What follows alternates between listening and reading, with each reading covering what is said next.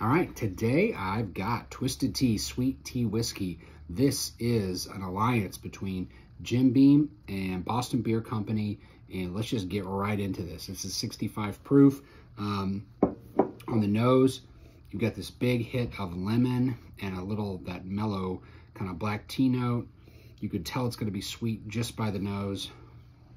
When you sip it, definitely a lot more tart and lemon forward and sweet but not sacchary than it is tea. So there's a little bit of tea there, but it's a lot of citrus, and it really balances that out. It really, the extra citrus balances out the sweetness in it. So what I would suggest doing with this is not like a traditional whiskey drinker thing.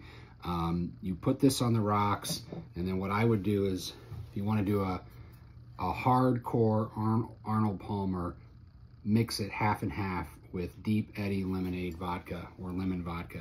That is a perfect drink for summer. Cheers.